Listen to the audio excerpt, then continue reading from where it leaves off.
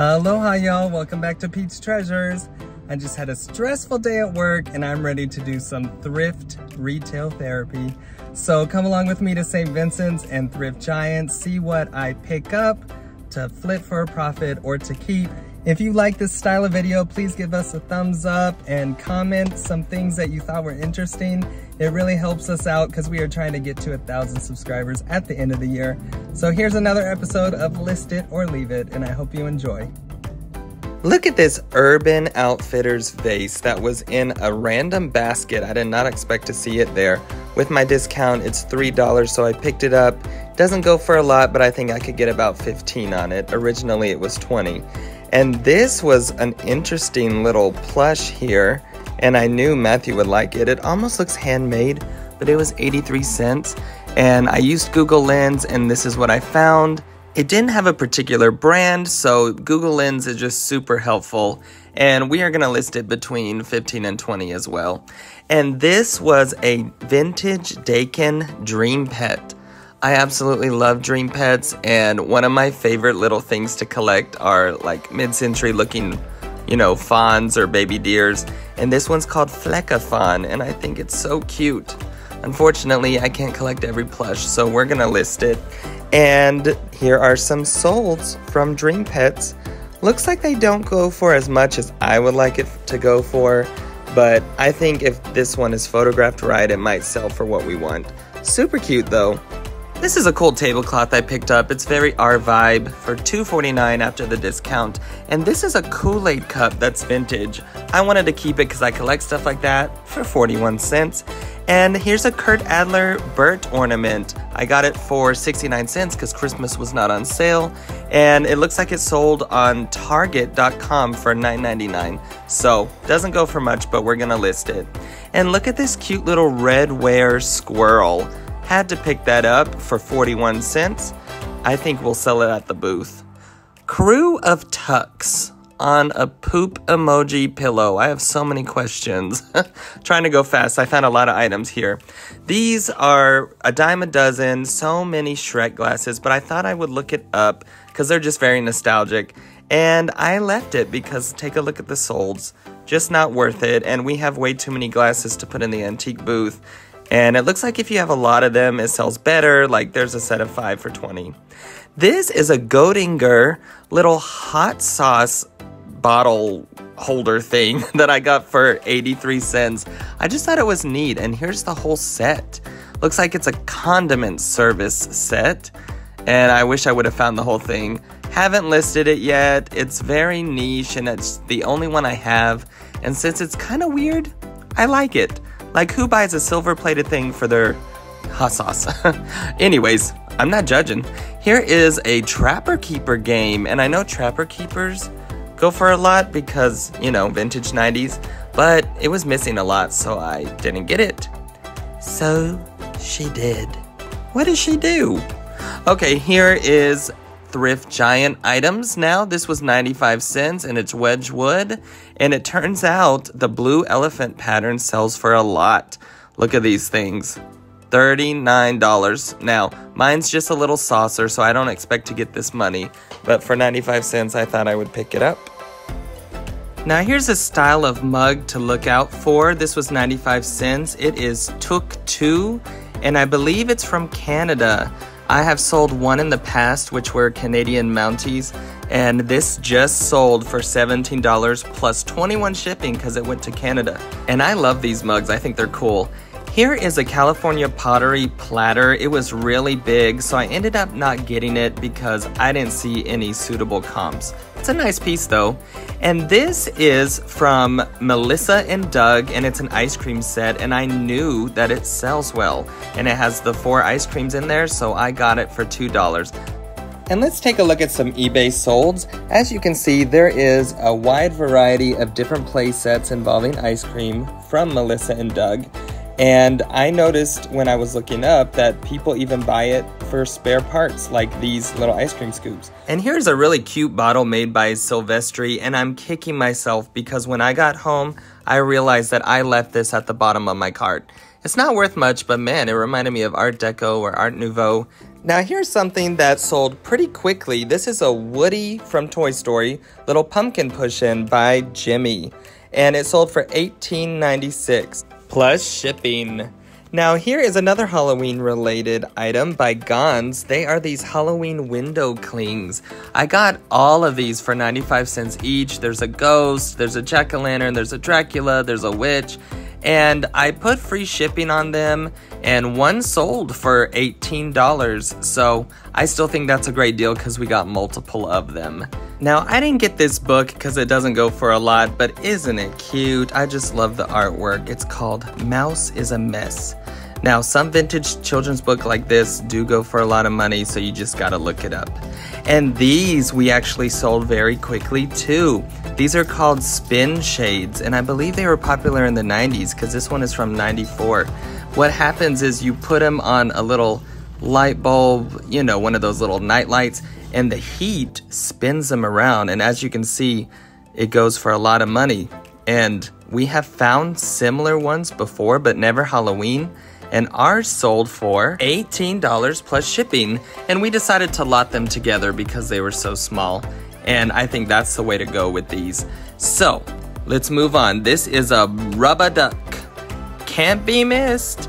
And I think it's so cool. They have different styles, as you can see from this box. Lots of different ones to collect. I believe they're from the early 2000s. Like this one is a nurse one. We have a little bobber. And it was only 95 cents. And it didn't take long until it sold for $14 plus shipping. We are back at St. Vincent's, my favorite spot, and I found all of this vintage melamine from Texas wear. Now, I've picked up Texas wear in the past, but in my experience, the things that sell best are items that have a special object, like we have these Christmas geese, and I'm the kind of person that wants to get the whole set, so I just left it for someone else to treasure. And here's an artist that me and my brother really like. Let me know in the comments if you've ever heard of Edward Gorey. Thought it was really cool for $1.49. It sold pretty quickly for $15 plus shipping. And here's one of those old-fashioned peanut butter jars. I just love that they used to make stuff like this. I got it for 41 cents after the discount, and it's probably gonna go in my booth. And here is a teddy bear from Dakin, 1985. And it had this little patch on the back, and I looked up solds, and as you can see, it's not a high profit item. And since we have so much plush, I decided to leave it, but I think it's really cute. Perhaps it's just too standard. Very classic teddy bear. Now here's an interesting plush. It is a vintage Squeeze-'em, and this one is Leonard the Lion. As I look at the tag, I can see it has a bunch of different characters, which is always promising because maybe someone wants a particular one. This is from 1987, so I had high hopes for this, but I ended up putting it back, mainly because mine did not work. As you can see, this one went for $5.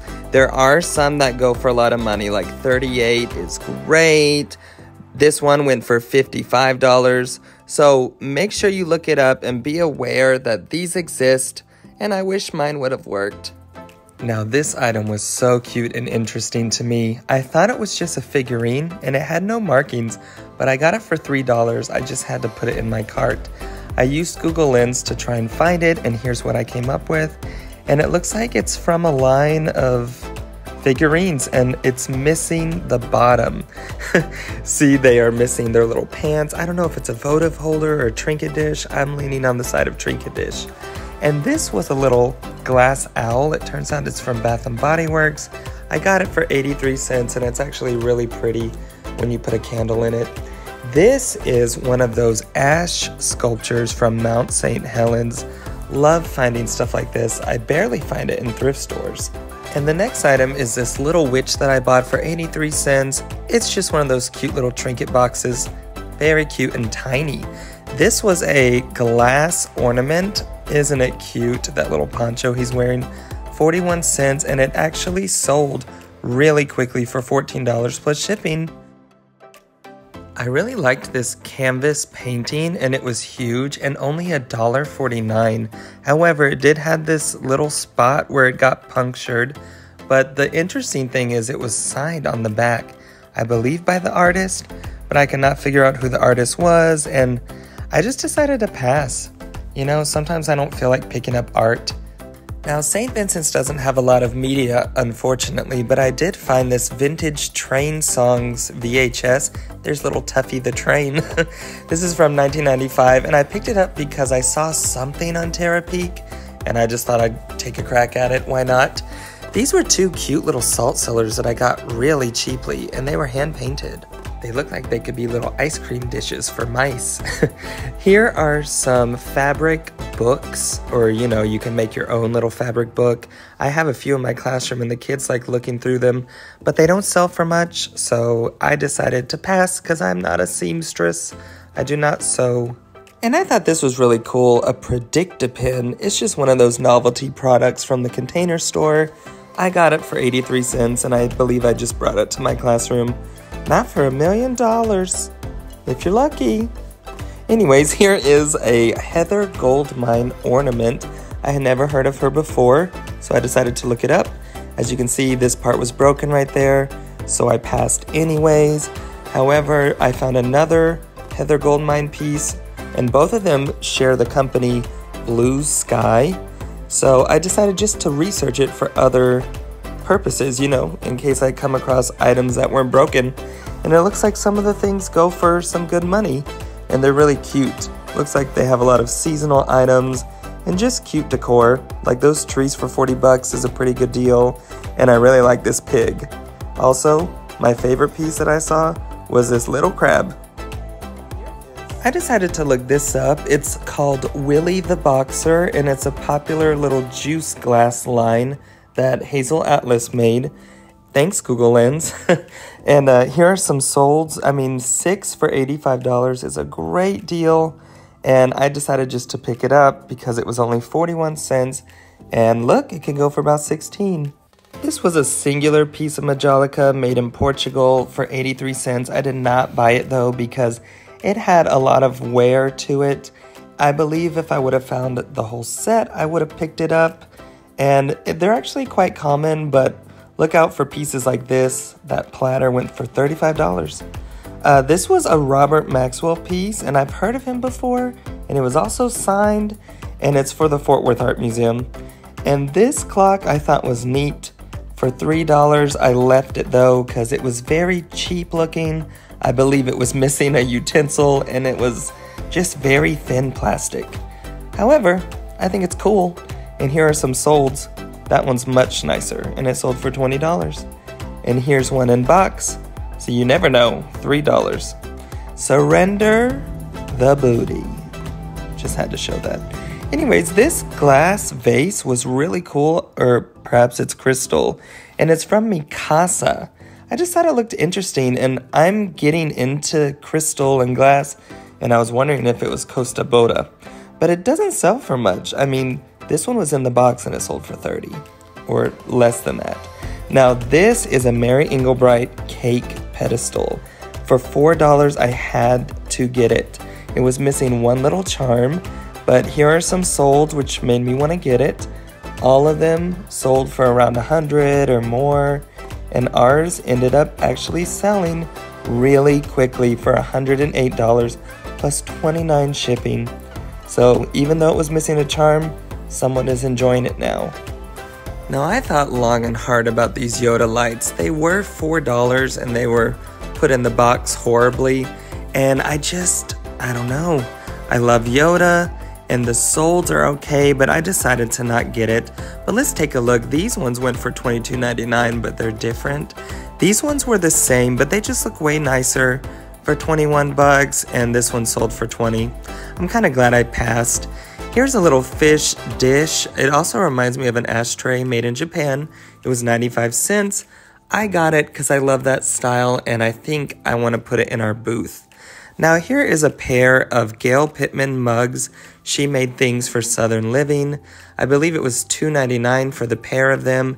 I decided to pass because we have talked about Gail Pittman a lot on this channel, but I think we've picked up a little bit too many of her pieces.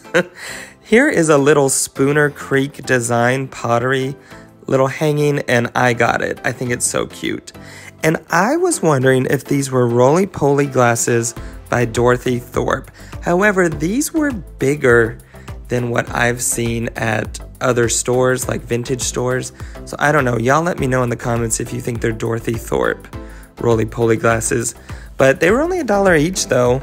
But as you can see, this set, so for 12 for 20, and this one was 40 bucks for 8, but they look a little squattier to me. Anyways, I thought it was worth looking up, and the more you do so, the more you learn. And this is a little Boston strainer, I believe, for 65 cents, and I do a lot of bartending or home bartending. I decided to pick it up, and I really liked this kettle, this electric kettle, but it was ceramic for $12.91. I decided to pass because it looks like it's not worth much. Brand new in box for $19.99, so no meat on the bone there. Now this was super heavy, and I believed it was Sirocco, and it's one of those mid-century really ornate clocks. Looks like the hands were okay. However, this kind of stuff is very fragile. They had about $16. I don't know, it was hard to read that tag, and it did have some repairs. I decided to pass. Now, I decided to film this once we got it home and cleaned up, but I bought this really cheaply. I believe it was about $8. It is handmade and it's glass, and I just think it's so pretty. I don't know what this style of lamp is called, so if you know, let me know in the comments. But I don't know what I want to do with it. I kind of want to keep it, but that might be beautiful to stage in our antique booth. However, I just want a bigger antique booth, but that's another story for another different day. I got Matthew new prizes. These are my prizes today. 83 cents. Y'all, look at this little red ware, little squirrel. Yes, it did take me long. See, look at our eclectic taste. We have a squirrel, red ware, by the way. This, which I love, this is Wedgwood. It's probably worth about 25 bucks. I'm not kidding. We got these little revolving little shade lamps, lampshades. We got some fake ice cream. That is a bolo. We got a Canadian Geese mug from Tuktu. And we have a Pass the Pickle, like WTF. Oh, and a rubber ducky. Oh, and a Goldinger silver hot sauce cage. Wow, that got a little chaotic towards the end. I get so hyper when I bring home a thrift haul to show Matthew. Thank you so much for watching this video. I have a few more drafts I am working on because I've been taking a few months of a thrifting break just to start the year off with a little bit less. But nonetheless, I have a few more thrift alongs coming up through the pipeline as soon as I can get them edited. Let me know if you like thrift alongs, because I like showing you where I find things and how I look things up. And you know, it's just fun for me, and I hope it's fun for you. So please subscribe if you haven't, and keep digging for treasure, because you won't find it if you don't look. Bye, everybody.